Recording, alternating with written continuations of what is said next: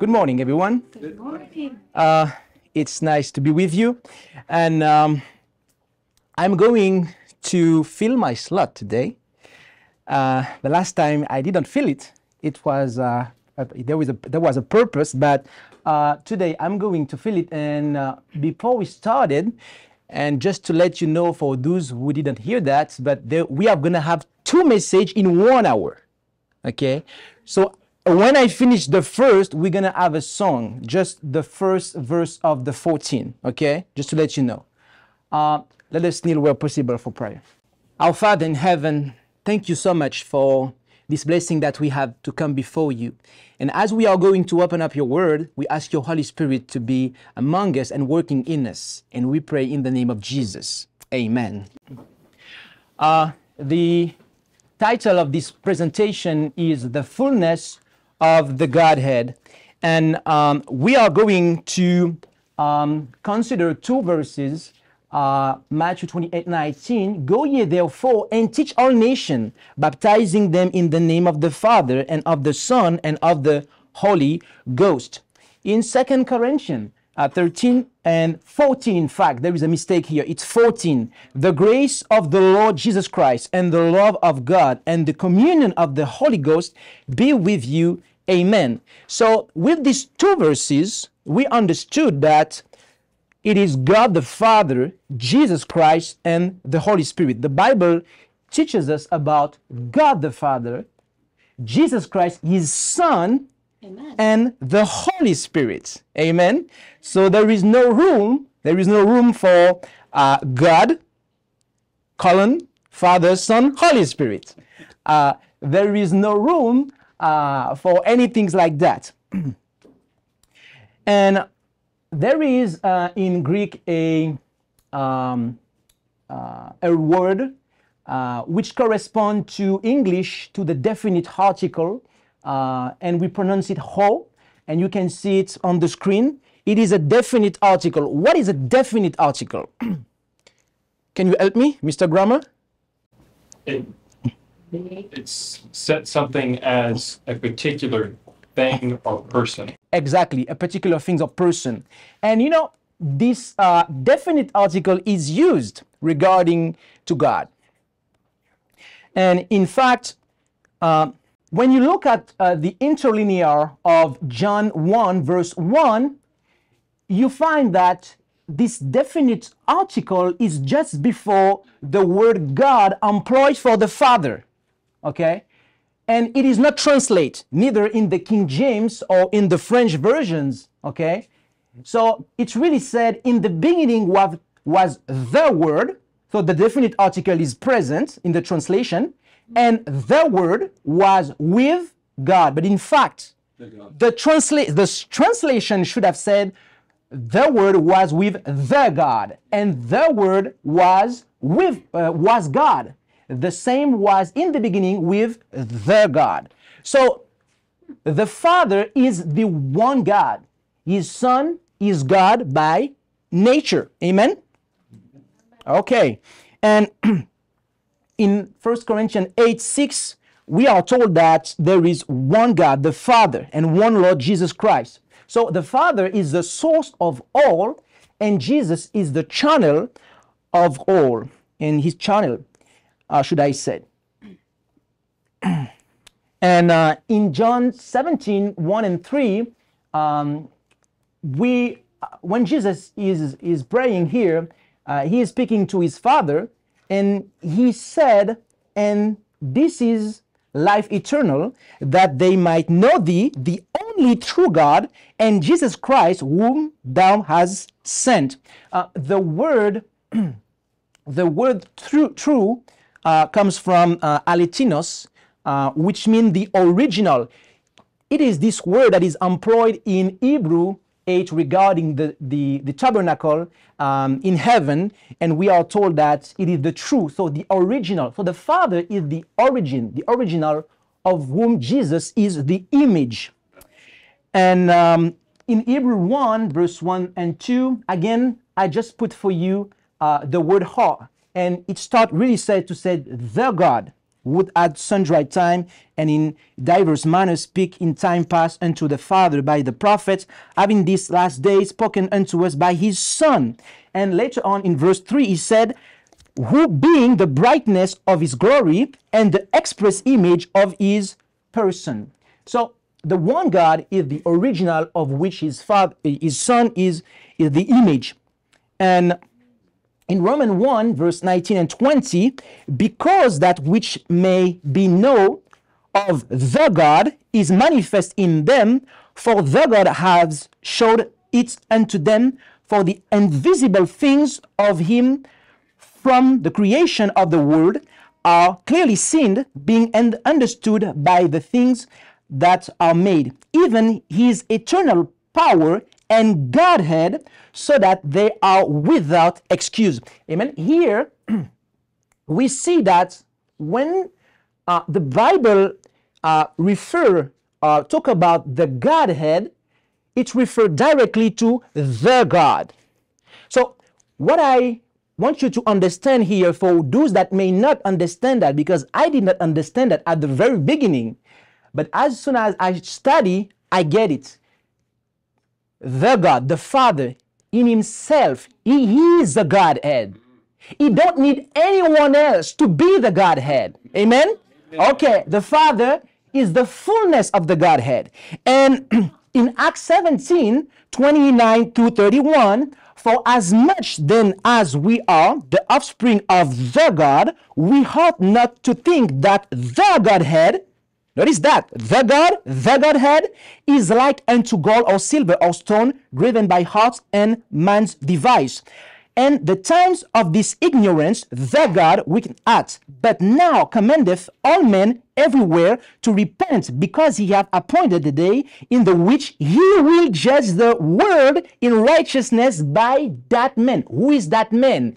Jesus Christ, his Son, whom he hath ordained, whereof he hath given assurance unto all men, in that he hath risen him from the dead. So again, the Father is the fullness of the Godhead. He is the fullness of the Godhead. He don't need anyone else beside him to be the Godhead. And in Colossians 1, verse 15 and 19, we are told now, who, speaking of Jesus, is the image of the invisible, the God. Okay? So, the firstborn of every creatures. 19, for it pleased the Father that in him should all fullness dwell. Amen.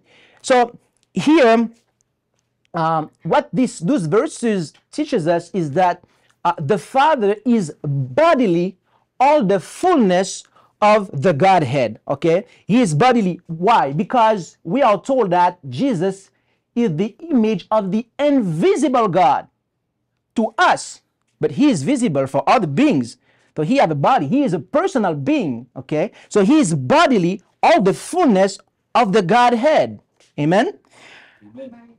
Colossians 2, 8 and 10. Christ, for in him dwelleth all the fullness of the Godhead bodily, and ye are complete in him, which is the head of all principality and power. Here we understood that the Son is the manifestation of all the fullness of the Godhead. Who is the Godhead? The Father. He is the manifestation of the Godhead. Amen. And we have confirmation of that. When you look at what inspiration says, and basically I will just read what is in color. God the Father, okay? And then after she talked about Jesus, one clothed with humanity, one who was yet one with the deity. Deity is synonymous of what? Godhead. And so she is using deity here for whom? For the Father. Okay? Christ came to reveal our Heavenly Father, to reveal the character of the deity. You see, deity is employed as synonymous to replace the Father. And then she said, he represents the character of God.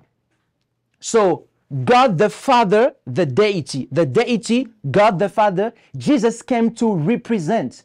He came to reveal his character. Amen? Amen. Christ alone was able to represent the deity. Him alone, sir. Him alone. Ladies and gentlemen, brothers and sisters, God himself must be revealed to humanity. So in Christ, it was to be revealed. Okay? So now we would like to put side by side two verses. John 14:26, but the Comforter, which is the Holy Ghost, whom the Father will send in my name, he shall teach you all things and bring all things to your remembrance, whatsoever I have said unto you. Here we have Jesus who said that, and in Revelation, the revelation of whom? Jesus Christ. And I beheld, and lo, in the midst of the throne and of the four beasts, and in the midst of the elders, stood a lamb as it had been slain, having 7 horns and 7 eyes, which are the 7 spirits of the God, sent forth into all the earth. So here we are told that the Comforter is the Holy Spirit, that the Father sent. In Revelation, we are told that this fullness of the Spirit of the God is whom? The Father is in whom? His Son, and from him is sent to all the earth. Amen? So the Comforter is the fullness of the Spirit of the Godhead. And to summarize this, we are told that the Father is the fullness of the Godhead bodily and is invisible to mortal sight. The Son is all the fullness of the Godhead manifested. Amen? And after that, the Comforter that Christ promised to send after he ascended to heaven is the Spirit in all the fullness of the Godhead, making manifest the power of divine grace to all who receive and believe in Christ as a personal Savior. There are 3 living persons in the heavenly trio. Now we can understand that. With all what we have studied now, we can understand that. In the name of these 3 powers, the Father, the Son, and the Holy Ghost, those who receive Christ by living faith are baptized, and this power will cooperate with the obedient subject of heaven in their efforts to live the new life in Christ. Amen? We have already read those verses, but now I would like to draw your attention on the word person. It comes from a Greek word, apostasy, not apostasy, but hypostasis. And this word can mean person, but also essence. What is the essence of something, Mr. Grammer? The essence is what makes it what it is. What it is, your inner person, right? What you are, yourself. Okay. We are told in Psalm 160, 106 and 32 and 33 that Moses, we are told that so that it once healed with Moses because they provoke his spirits. They took of Moses after they took of his spirit. And for Nebuchadnezzar, it is the same. Daniel 2 verse 1. His spirit was troubled, but we are not talking about someone else. We are talking about his self, his person. So the spirit of a man is his person, his self. And it is the same for God. The Spirit of God is his person, his self. And we can read that in 1 Corinthians 2, verse 10 to 12. Okay? But the God hath revealed them unto us by his Spirit. For the Spirit searcheth all things, yea, the deep things of the God. For what man knoweth the things of a man, save the spirit of man which is in him? Even so, the things of the God knoweth no man but the Spirit of the God. Now we have received not the spirit of the world, but the Spirit which is of the God, that we might know the things that are freely given to us of the God. Amen. And in Psalm 139, 7 and 8, we are told by David that we cannot flee the presence of God. And in fact, through his spirit, he is omnipresent. Okay, so the spirit of God is the person of God present everywhere. It is himself present everywhere, but without his body, his physical presence. And so I go quickly because we understood that as Seventh-day Adventists that there is one God, a personal spiritual being, and he is present everywhere by his representative, the Holy Spirit. And by the way, it is interesting because I made some research in your language for the word representative, and I didn't find the same result like in French, because in French the synonym of representative is person. So when I read Sister White said that Holy Spirit, the third person of the Godhead, and I read this statement of faith, I see full harmony. And that there is one Lord Jesus Christ, the Son of the eternal Father. And to finish this summary, sin could be resisted and overcome only through the mighty agency of the third person of the Godhead, who would come with no modified energy, but in the fullness of the divine power. It is the Spirit that makes effectual what has been wrought out by the world's Redeemer. It is by the Spirit that the heart is made pure. Through the Spirit, the believer becomes a partaker of the divine nature. Christ, she said, Christ has given his Spirit. So the Spirit of Christ is the third person, sir. And he gave his Spirit as a divine power to overcome all hereditary and cultivate tendencies to evil and to impress his own character upon his church. And we need God's Spirit, brothers and sisters. Without God's Spirit, we will not be able to overcome our sins, our character defects. We need the fullness of the Godhead. We need to understand that and to live it. We need to let God the Father and his Son to come in us through the Holy Spirit, the Spirit of Jesus. And to conclude this presentation, and because ye are sons, the God have sent forth the Spirit of his Son into your hearts, crying, Abba, Father. Wherefore thou art no more a servant, but a son. And if a son, then an heir of God through Christ. Howbeit then, when ye knew not God, ye did service unto them which by nature are not gods.